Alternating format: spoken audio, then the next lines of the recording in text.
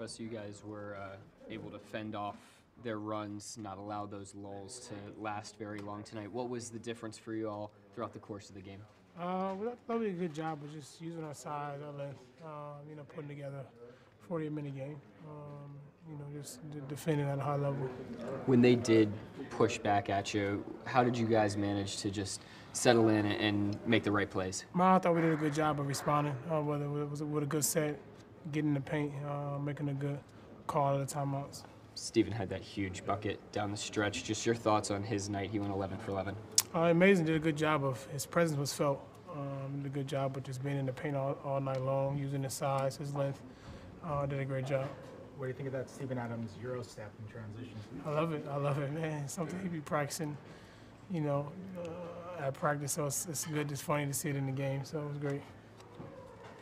Hey Russ, you hit Jeremy twice on those kind of pick and rolls. What kind of presence does he provide you at the 5 spot there? He's a good roller, man. He's athletic, obviously, and he can finish above the rim and puts pressure on the defense. Obviously, with him rolling me going to the basket, he did a good job of getting in the pocket. Your thoughts on PG playmaking? I think he had 7 assists in the first half alone. Yeah, he's a good job, man. He's able to do that because he knows how to play the game. He plays the game the right way. And tonight he was finding people as well.